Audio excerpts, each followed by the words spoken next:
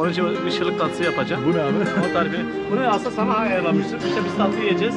İstiyorsan gel beraber tatlıyı beraber yapalım. Tamam. Ve burada şırdanımız. Mis, mumbar, şırdan. Şöyle kazanımı gösterebilir miyiz? Her Urfa'ya gidişimde, dolaşımda künefe kadayıf yemeğim olan şırlığı tatlı. Öyle yani mi? Şırlık tatlısı. Abi nasıl bir isim böyle ya? Şırlık yani, şırlık eskiden. Şırlık yedim güzel, Urfa'nın adı güzel. Burada şıllığın türküsü mü oluyor abi? Evet, burada şırlık türküsü. Evet abi, ilk mekanın burası mıydı? Benim ilk mekanım kebapçı, Sur kebaptaydı. Kebapçıydı. Sonra şırdancı açtık. Şırdan buraya geçti. Dünya çapında 14 tane şubemiz var. Çok güzel resimler falan gördüm burada.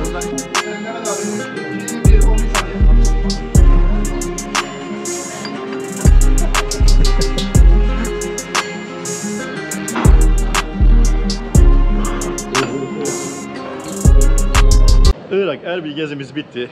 An itibariyle ayağımızın tozuyla yine İstanbul'dayız. İstanbul denince aklına ne geliyor abi? Yeme içme. Ben yeme içmeyi seviyorum. İstanbul'a zaten gelme sebeplerinden bir tanesi de o. Yeme içme ile alakalı. Özlem duyduğum için. Tabii farklı bir ülkeye bir geçiş yapacağım. Buradan İran'a geçeceğim. Bir sonraki videoda İran gidiş videosu olacak. Ama şimdi birkaç gün İstanbul'dayım. İstanbul içerisinde de birkaç gün yiyeceğim, içeceğim, gezeceğim derken çok güzel bir yere denk geldim yine. Şirdanci Mehmet abinin yanına denk geldim. Burada buluştuk tekrardan Erbil'den sonra. Burada da güzel bir video hazırlığı içerisindeyiz. Hem bir yemek yiyeceğim hem bir güzel bir video hazırlayacağız. Sohbet edeceğiz Şirdanci Mehmet abimle. O zaman ne diyoruz? İstanbul yeme içme gezi videosu başlasın. İyi seyirler dilerim. Burası Fatih Kadınlar Pazarı. Kadınlar Pazarı denince burada yeme içme zaten meşhur. Şurada Şirdancı Mehmet abinin yeri. Şimdi abi ben nasıl? video çekmeye gideceğim. Öyle mi? Güzel bir Urfa'nın şırlık tatlısını bir Öyle tanıtayım. mi? Her Urfa'ya gidişimde bu dolaşımda yani künefe kadayıf yemeğim oranın şırlığı tatlı. Öyle yani mi? Şırlık tatlısı çok abi, meşhurdur. nasıl bir isim böyle? Ben... Şırlık yani şırlık eskiden birbirine şırlık derdir yani. Bu işe bir şırlık tatlısı. Biraz farklı bir şey mi abi? Çünkü tatlının şırlığıdır bu. Onun için bir şırlık tatlısı yapacağım. Bu ne abi? O tarifi. Bunu aslında sana ayarlamıştım. İşte biz tatlı yiyeceğiz. İstiyorsan gel beraber tatlıyı beraber yapalım. Tamam. Mehmet abimle şırlık tatlısı yapmaya gidiyoruz. Abi nasıl bir tatlı bir ya? Çok merak ettim. Şırlık tatlısı işte çok güzel. İçine pekmez var. Yani krep hamuru gibi yapıyoruz ama böyle tatlı falan. Üstüne şerbet, içine fıstık, ceviz olur. Biz fıstık koyacağız. Burası da senin diğer mekanın, tatlı üzerine olan. Evet. Kolay gelsin. Burada künefe falan mı yapıyorsun abi? Tabii künefe kadayıf. Evet, bugünkü yerimiz, rotamız Urfa'da. Tabii ki Urfa dedim aklıma ne gelir? İsot. Hayır, biz isot yapmayacağız. Bugün güzel bir şırlık tatlısı yapacağız. Hasan abi. Abi nasıl yetişiyorsun bu kadar işe? Makyeli var mı? Vallahi abi her şeye yetişiyoruz. İşte Nasıl yetişiyorsun böyle? Yapmaya çalışıyoruz. Bir Erbil'esin, bir buradasın, bir tatlı yapıyorsun. Evet. Maşallah ya. Yani hayranlarımız geldi. Bırak böyle bir video da çekeyim kardeşim ya. Yani bu böyle bir şey olamaz yani. Biz videomuzu çekelim. Şırlık tatlısı yapacağız. Urfa'ya gittiğin zaman ben her zaman yerim. Gerçekten tadı çok güzel. Muhteşem bir şırlık tatlısı yapacağız. Şırlık anlamı nedir? Biz eskide birini sevmezden diyordum şırlık adam. Şimdi diyoruz ki tatların da şırlıkıdır. Güzel bir tatlıdır. Şimdi hep beraber şırlık tatlısı yapıyoruz. Evet, 2 bardak sütümüzü koyuyoruz. Hele o kazanlar bir bardak süt daha doldur buraya ustam. Önce şeyleri söyle. 2 bardak su. Onu yazma, onu. Yani malzememiz su, süt, un, yumurta, ceviz, fıstık. Üçünden ayarlıyoruz. Suyumuzu da koyduktan sonra. Evet. I love you too. Very good. I love you too. Bir de üzüm pekmezi. Adıyaman'dan gelmiş. Gerçekten bu da çok güzel. Pekmemizi de kavuştuk. Ne oldu? Pekmezi şerbete koymamız gerekiyor. Siz ne okudun? Buna koyduk, bir şey olmaz. Pekmezimizi de koyuyoruz ve unumuzu koyacağız. Şaşırdık ama olsun. Aslında şırlığın pekmezi normalde şerbete girmesi gerekirken biz hamura koyduk. Şaşırdık, olsun. Tam biz devam ediyoruz. Ve yumurtamızı kırıyoruz. Yumurtayı böyle kırdıktan sonra ve çırpma teliyle krep hamuru gibi hamurumuzu hazırlıyoruz. Buzda bir tuz var mı ya? Bir pisket tuz da atalım ki her zaman tuz tatlıyı kesiyor.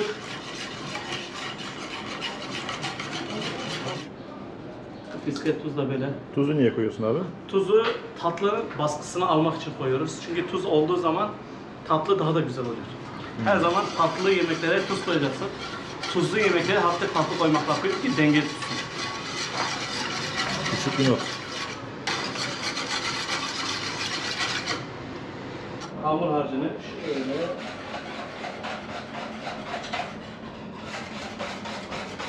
yak çok rahat.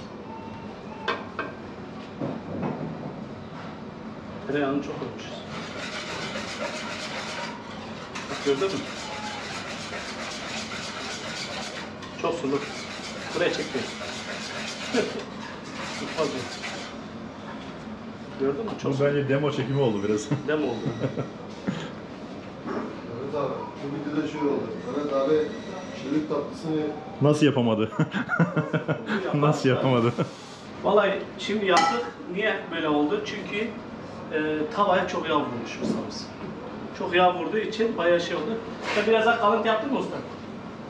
bu sefer az koysa bu sefer altına yapmış ya. Çok şey vurduğu için yağ öyle yapmıştı. Aslında tereyağını çok az vurmamız gerekiyormuş. Bunu öğrenmiş olduk. İlk defa yapıyorum şillik tatlısını. Bir Urfa'da yedim, tarifleri aldım. İlk defa kendim yapacağım. Tarifi gibi tarif bir bardak yazılıyor. Onun içine şey de girdi ya. Biz kaç bardak su koyduk, daha tutmadı. Yok pekmez daha Pekmez de girdi, o biraz. Hiç alakası yok. Tarifi yanlış yapmışlar. Gördün mü? 5 kat koyduk. Normalde kaç yazıyordu abi? Normalde bir bardak un yazıyor, biz 4 bardak koyuyoruz, tarifi tutmadı. Yine tutmadı. Tutmadı. Evet, Mehmet abi de şıllık tatlısı. Bu önemli olan nedir biliyor musun? Önemli olan ilk defa yaptığın şey. İlk defa biz Tabii. yaptık. Biz her şeyimiz şeffaftır yani. Tabii tabii. Nedir? Bu Urfa'nın güzel tatlısı ama bu sefer biraz ilk başta denemelerde biraz sıkıntı yaşadıysa şimdi biraz sonra orijinalini biz kendimiz yakalayacağız. Evet. Bundan sonra tarife göre değil, kendimize göre yapacağız. Bana Urfa'da tarif ettiler. 1 bardak un, 2 bardak süt, 1 bardak su dedi.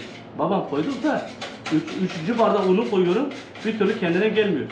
Hala cıvık. Hala da cıvık yani. İşte yanlış diyor ya, kimsenin şeyine inanma, kendi bildiğini yap, kendi bildiğini oku. Biz de kendi bildiğimizi okuyarak ve kendi yaptığımız tarifle yapacağız. Ve şu anda şillik tatlımızı kendimiz hazırladık. Yağ dedi, tereyağını dedi tavaya sür. Tavaya sürdüm, yağın üzerinde ekmek oynadı. Olmaz.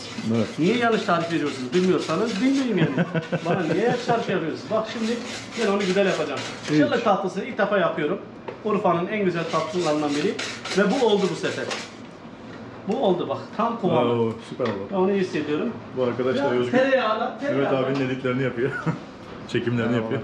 Evet, tereyağımız da şu kadar. Şöyle bir parmakla bir tındık diyelim. Tındıktır. Evet.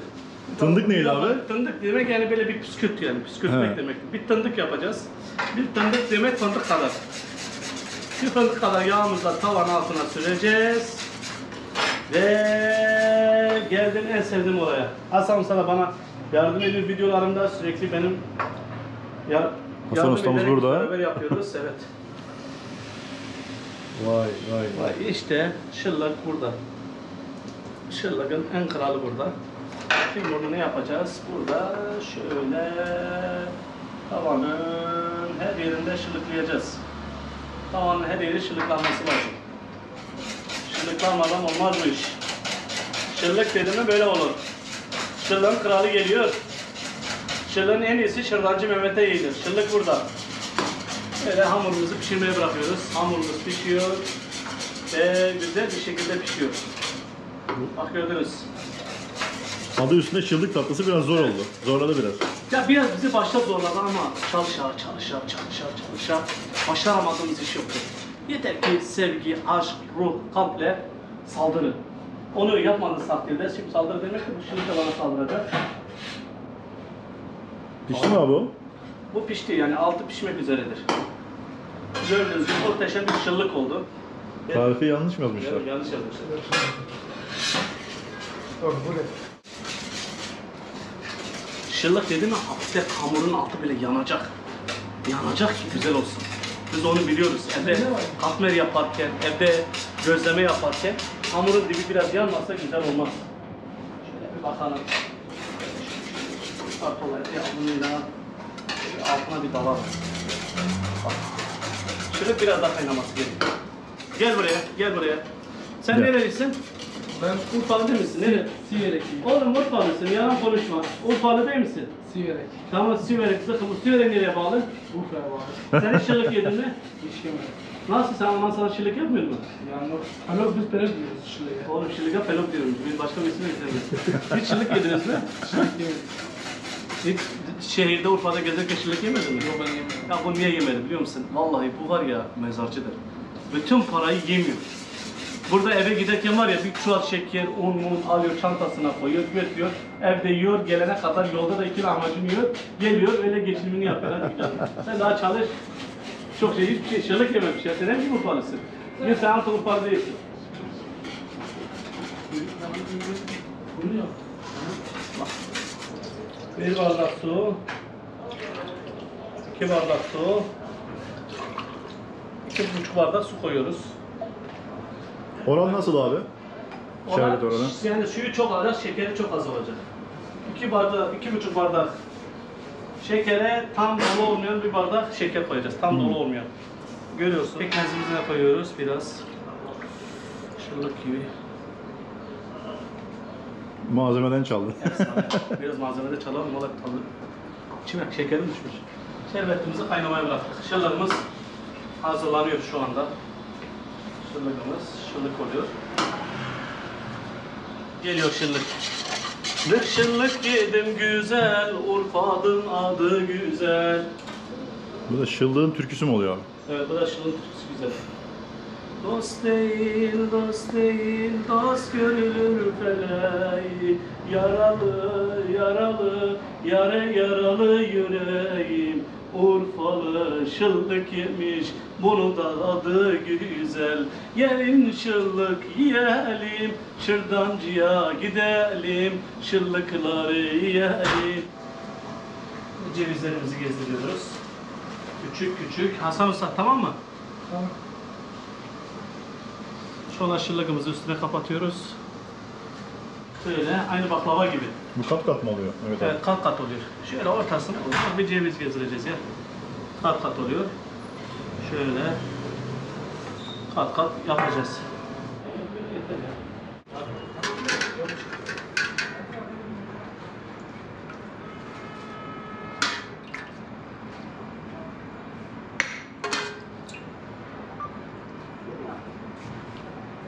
Evet, şıllık tatlımız hazır. Görüyorsunuz mis gibi. Bol şerbet dökeceksin ki böyle suyun içinde yüzecek. Tatlının özelliği budur. Şöyle yapalım. Şöyle baklava dilimi.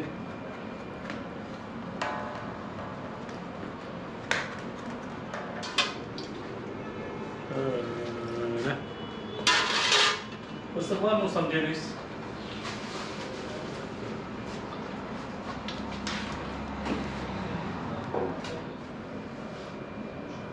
Evet. Evet, dondurmalarımızı da koyuyoruz. Bu mumbar mıydı abi? Mumbar. İlk defa deniyorum, bilmiyorum. Mumbarı gerçekten ilk defa deniyorum. Fena. Gerçekten fena. Bu da şırdan. Kimyon. Kimyon atıyoruz değil mi buna? Kimyon var, isot atıyorsun. Abi sevmesen atmazsın yani. Atmak zorunluluğu yok yani. Seviyorum ya o şey güzel Ama oluyor. limon at ama. Limon olmazsa olmaz. Limon olmazsa olmaz, doğru söylüyor. Biraz da şöyle isot akmıyor mu bu?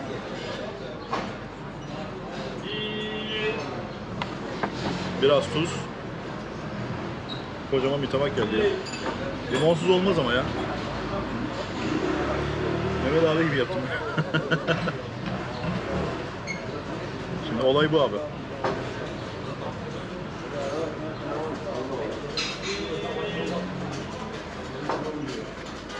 Gerçekten aynı lezzet. Erbil'de yediğim gibi hiç farkı yok. Muazzam. Şırdan'ı Avrupa'ya taşımayı düşünüyor musun abi? Var mı projen? Avrupa'ya düşünüyoruz şu anda hem Berlin'e hem Almanya Öyle mi? Amerika, Los Angeles'ta. Talepler var. Evet, talepler var. Ayrıca Avrupa bağlı olan ülkeler var mesela. Azerbaycan olsun, Arabistan olsun. Evet. Biz hepsini taşıyacağız. Şırdanın yanında bizim çok da ürünlerimiz var. Kebap ürünlerinden tut. Evet, Bütün Türk yemek mutfağı. çeşitleri de var. Tabii, Türk mutfağı. Türk restoranı. Eline sağlık, gerçekten çok güzel. Çok teşekkür ederiz. Evet abi, ilk mekanın burası mıydı? Benim ilk mekanım kebapçı, sur kebaptaydı. Kebapçıydı. Aha. Sonra şırdancı açtık. Şu Şırdan anda buraya geçtiniz. dünya çapında 14 tane şubemiz var. Çok güzel resimler falan gördüm Tabii, burada. ya güzel dedim, insanlar, misafirler Güzel geliyor. insanlar, evet. Halka mal olan, ülkeye Evet. mal olan devlet büyüklerimiz, sanatçılarımız ve değerli iş adamlarımız Evet. gelmişler. Bize nezaketle fotoğraflarını asmışız. Şimdi Mehmet abinin bir şov zamanı. Gelen misafirlere bakalım birazdan. Şov başlıyor abi. Bakın bu mevzu bu.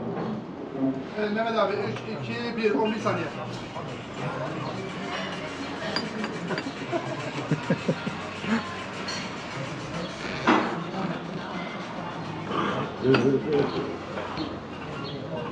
Şöyle bir taraftan da resimleri falan göstereyim. Canan abla, ne yaptın sen?